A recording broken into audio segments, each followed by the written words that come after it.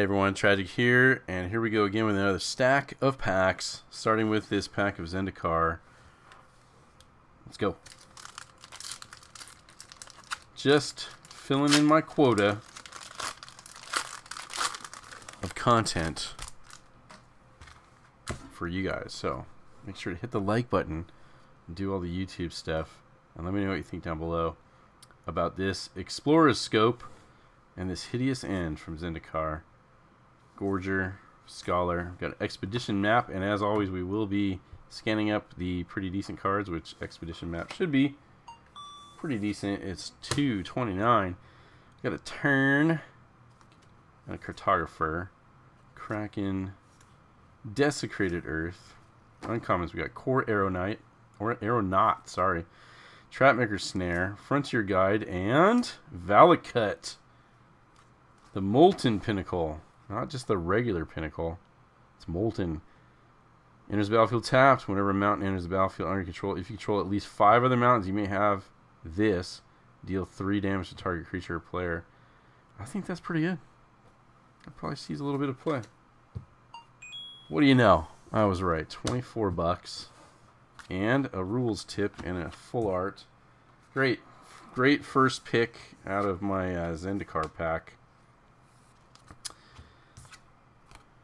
And moving on to Ikoria, much newer, of course. Oh, it's got the side opener. I actually did it right that time. There's a lifelink cat and a rugged highlands and a Zagoth Triome. Zagoth, whatever you want to say. Triland with cycling. There's battlefield tap with Sultai colors. That's Sultai, right? And that's going to be pretty good. Wow, 14 bucks. So out of standard, but still in demand. Got an Ivy Elemental, Zenith Flare, Auspicious Starix. So when I played standard in Arena, this card got me a couple times, maybe once or twice. Just going to check it. It's only good in whatever deck you set it up for with all cycling. It was really boring to play against, I got to say. I'm not a big fan of the cycling mechanic in that way. I mean, it's definitely useful to draw cards or whatever, but that's not my favorite. Go for blood. All right, 2015 core set is next.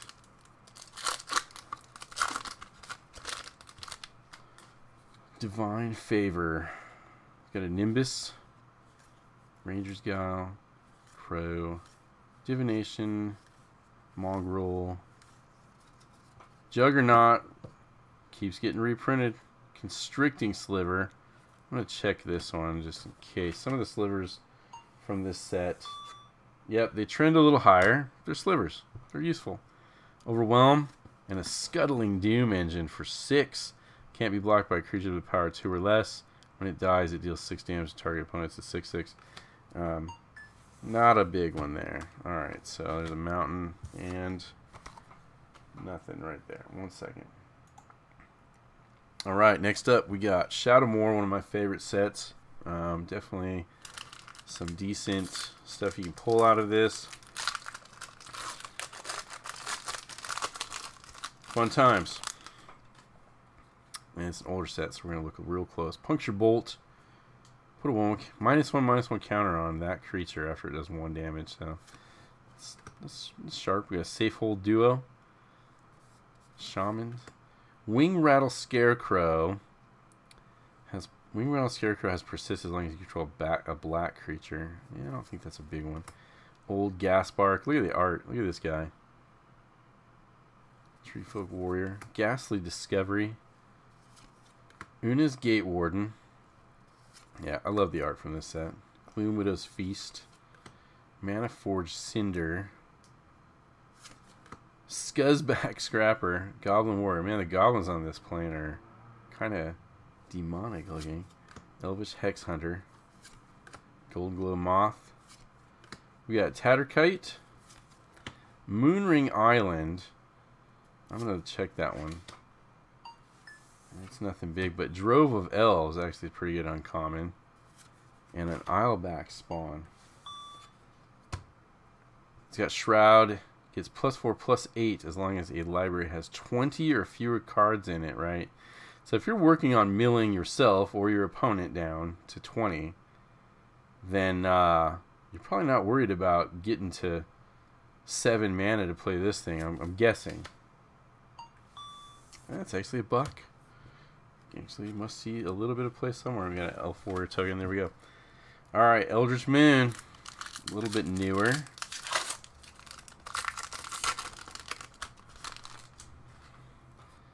Ingenious Scab. So he's a smart zombie. Spring Sage Ritual. Bombardment. With Therese Nielsen art. You know I love it, obviously. Bond. Scaresdag Supplicant. Field Creeper. Reserves. A Brute. Whatever that was. Blessed Alliance. Abandoned Reason. Advanced Stitchwing. Dark Salvation. Yeah. This is a pretty good card. Target player puts X 2/2 black zombie creature tokens onto the battlefield. Then up to 1 target creature gets -1/-1 until end of turn for each zombie that player controls. You gotta pay the X cost twice. It's a buck. Okay, it's not as good as I thought. Cryptolith Fragment, and it flips over to Aurora of Emrakul. I don't think that's much of anything either. There we go. Cool zombie token. Yeah, I like that one. Alright, Guild Pact is up next.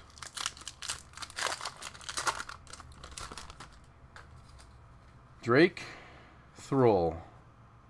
Dousing Gloom. Is it Signets? So the Signets, they trend a little bit higher. Yeah, they get played in Commander a bunch apparently. The Guild Pact version is a buck. Savage. Worm. Nodorog. Mage Mark. Ogre. Got a Crypt Wailing. Souls of the Faultless. This used to be up around 90 cents to $1. I don't think it is anymore. It's come down a bit. I'll pull it. Dryad Sophisticate and a Godless Shrine. Original Godless Shrine. Excellent. There we go. Tap to add white or black. And you can shock it in to have it come into play untapped. Very nice. The original is 20 bucks. Great. Very happy with that. Alright.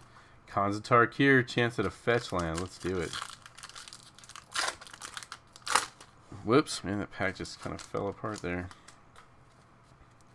Barrage of Boulders. A Savage Punch. Yeah, this card's always funny. A little bit of bear punching going on there. Stroke. Disdainful Stroke. Zombie Ape. Arrow Storm. The Cliffs. The Wind Scout.